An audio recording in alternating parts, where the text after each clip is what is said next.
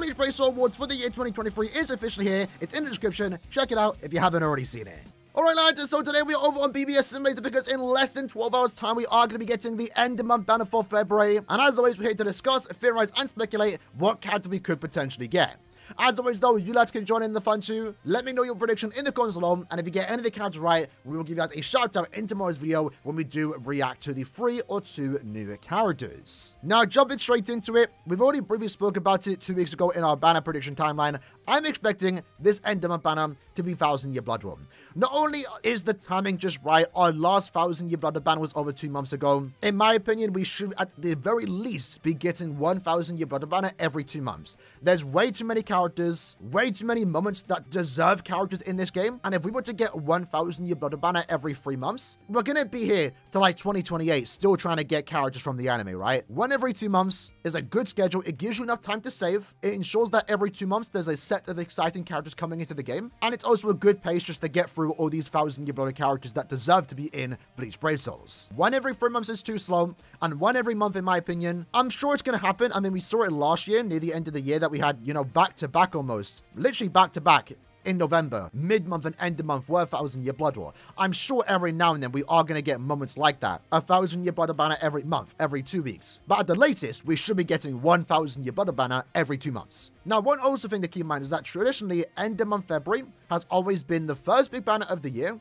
and more often than not, it's a limited time banner. 4 years ago was Senjumaru, Kiryu, and also Senjumaru in a 1000 Year Blood banner. A year after that, it was Kanfi on World, Tsukishima, Ginjo, and Mayuri. A year after that, it was Spirits of and With You, Yoruichi, and Soifon. And then a year after that, even though it was a premium banner, they still made sure to give us a big banner to start off the year. In this case, a remake of Quincy Ichigo, and the characters themselves were also really good. I mean, Quincy Ichigo was the first character to have SP boost and Frenzy plus 2. Tensei was an insane farmer, was essentially 1000 Year Blood War 16, Ichigo, and also Uryu put together in one character. And Ishin was also really good in Brave Battles, but he was also our first like really good Brave Battle character that was premium that we have received in like the last 4 years. So essentially, end of month February is always like the first big banner. It's more often not limited. And since our last 1000 Year Blood banner was over 2 months ago, right now I think is a great time to give us 1000 Year Blood One.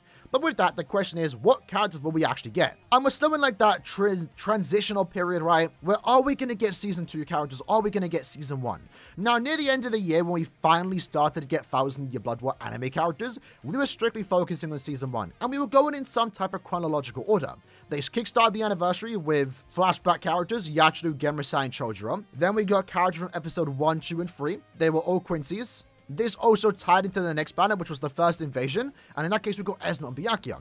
For the most part, when it came to characters based off the episodes, we were going in some type of chronological order, covering some of the bigger moments from Season 1. But then that all got ruined 2 weeks later when we started to get Season 2 characters. And like the question at the time when these characters came out was like, how are they doing these characters so early? They clearly showed that when it came to Season 1 characters, it took at least 6 months for them to come into the game. For those that don't know, KLab plan characters 6 months in advance. It doesn't necessarily mean it takes them 6 months to make the character, but the way the anime production works and the way KLab make their characters, these Season 1 characters, why it took so long for these characters to come into the game is that these characters clearly started development after the episodes were done. And that's reflected in their gameplay, especially their Sobon, where their Sobon was almost 1-to-1 with the anime.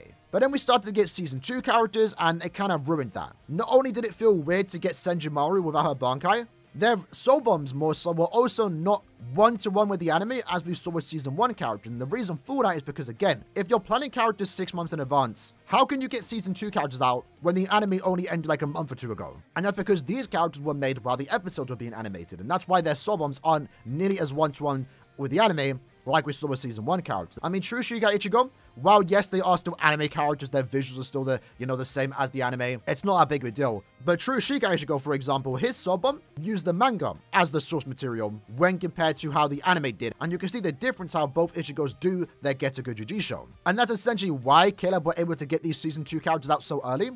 And since then, they were kind of just jumping all over the place, as opposed to how they were doing Season 1 characters going in some type of chronological order. So when it comes to this upcoming 1000 Year Blood banner, they could still go back to Season 1. There's still plenty of characters from Season 1 that deserve characters, in my opinion. 1000 Year Blood War Bankai Yamamoto with the anime colors. Driscoll deserves a character, in my opinion. Ishin Misaki, with kind of like a Katagiri. Robert Shinsui. I feel like these characters' moments are too big in the anime to be skipped over, and I'm hoping they get characters in the future. But also at the same time, most importantly, if we go back 6 months ago, that takes us to the end of August, which at that point, I believe around 7 episodes of 1000 Year Blood War would have been done and fully animated. So I'm expecting these next set of 1000 Year Blood War anime characters to be based on Season 2. And unlike the Season 2 character that we have been getting thus far, they're going to be more close to the anime, with their soul bombs almost being one-to-one with how the anime did it. So with that in mind, I guess this upcoming banner, it took me long enough to say it, can be any character, I believe, from like the first 7 episodes of 1000 Year Blood War.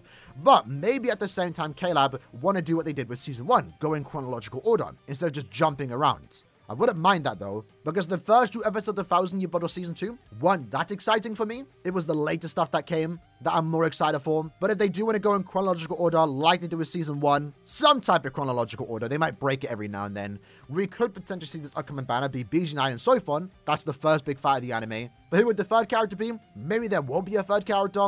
Maybe they would like to throw in an Omaida. I'd be down for it. Why not? I'd rather that than no third character. At the same time, this is actually my main prediction. We could get what we see in episode 2, Toshiro, using his Hollow Bankai. We could get a Sangdu, first time playable in the game, and we also could get a Bazby.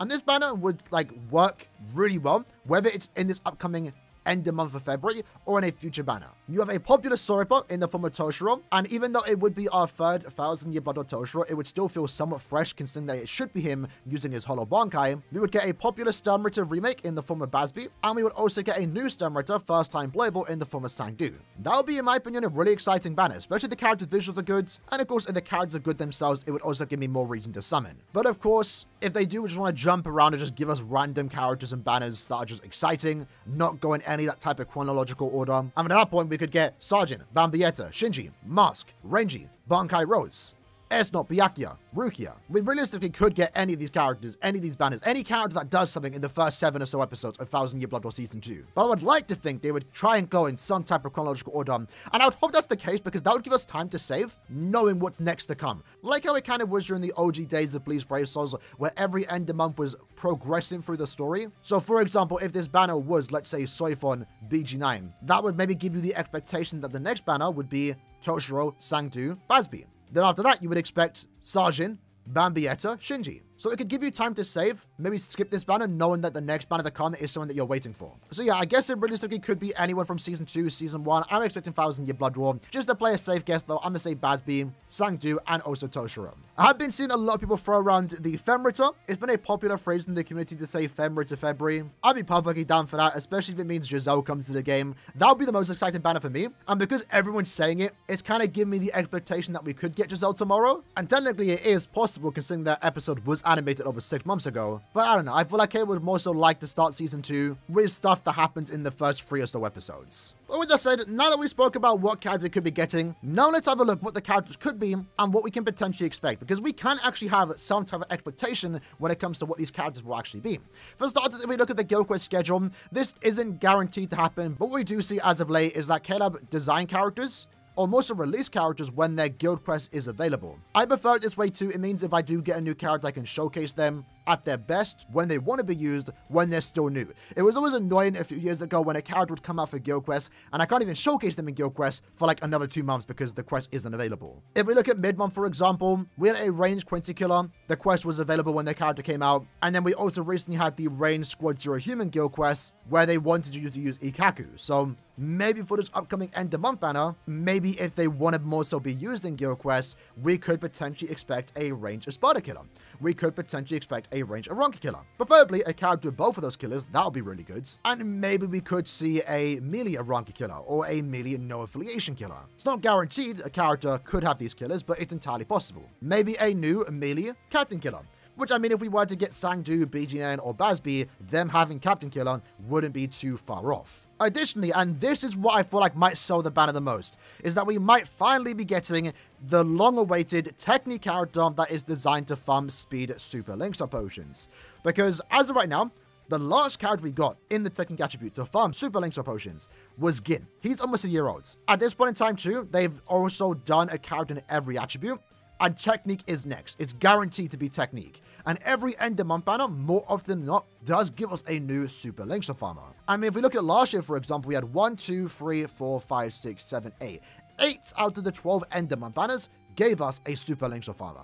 If we look at her, they received 4. Power has also received 4. Recently, they just got Mashiro. She's a super length farmer, but through her soul trait, that's why she's not appearing here. Speed has received 4, and Mind has received 4. But Technique, right now, only has access to 3. So if we are to get a super length farmer for this end of month banner, assuming it's 1000-year Blood War, it's almost very likely. And I would like to think it's guaranteed to be a Technique character with the super length potion skill. Hopefully to the likes of Senjumaru. That's what I'm really hoping. These characters are way just better characters that ignore Iron Skin, have like really high damage output. I'd rather that than what we have been getting as of late, where characters, you know, have an increased chance to inflict status damage like Gin. Gin's a great farmer, but I'd rather my characters go through Iron Skin than characters that have an increased chance to inflict status damage. So whatever this upcoming banner will be, whatever the characters will be, I'm expecting one of them to be a Technique Super Link farmer. That then takes us into our Limit Breaker character of the month, because for those that don't know, every end of month since July, we have been getting a Limit Breaker character. Our July end of month Limit Breaker character was Yachiru. The month after that was Kyuge. The month after that was Halloween Nini. The month after that was Rukia.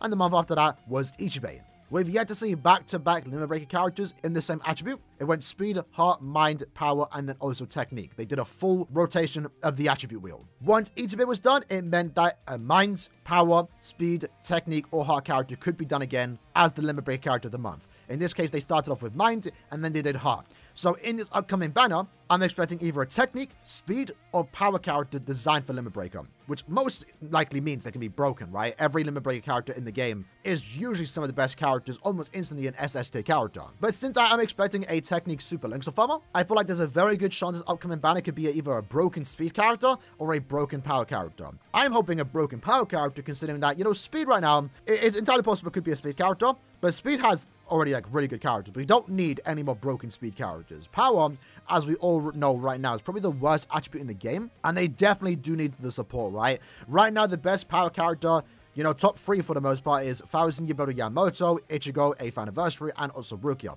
Not in any order, by the way. Obviously, Rukia was the Limit Breaker character of the month, and she easily could have been like top 2 in the game, but that SA2 really does hold her back. Still a great character, still one of the best in the game, but not like top 2, which she could have been had that SA2 just been a normal SA2. If it wasn't a hill, she would have been absolutely perfection. Perfection. So I guess this video has gone long enough now, but quick recap, I'm expecting 1000-year Blood War. End of month February is traditionally a hype limited time banner, and the timing right now for 1000-year Blood War is just perfect. If it isn't, I'm gonna be disappointed, especially considering that 2 weeks ago, these characters, you know, to no one's surprise, was very, very low effort. The artwork was bad, the character's visuals were bland, the character choicing was bad in my opinion, and I would like to think that the lack of effort put into this banner means more effort put into the end of month banner, and 1000-year Blood War characters deserve that more effort. I would like to think that we're finally going to start getting Season 2 characters with anime visuals more so on their soul bomb, and in that case it could be BG9, could be Soifon, maybe Onomaida, could be Toshiro, Basby, and also Sangdu. I'm hopeful and jumping on the trend of Fem Ritter February. Would love to see a new Giselle, Latoto, and also Meninas. And in terms of the characters, I'm expecting a Technique character with the Super Links of Potion skill, hopefully to the likes of Senjumaru, where they're that broken, so I can have an easier time farming speed Super Links of Potions. And with that, I'm expecting a broken Speed or Power character, more so designed for Limit Breaker. And hypothetically, if it was Femrita February, and it was Giselle, Lil Toto, and Meninas, I could see Giselle being Speed, maybe the Limit Breaker character of the month. I could see Meninas being a Power Brave Battle character, and I could see Lil Toto being the Technique Super Links of Farmer. That would be kind of perfect in my opinion. But that's my prediction. In the comments below, let me know yours, and I'll see you guys next time. Take care, and peace.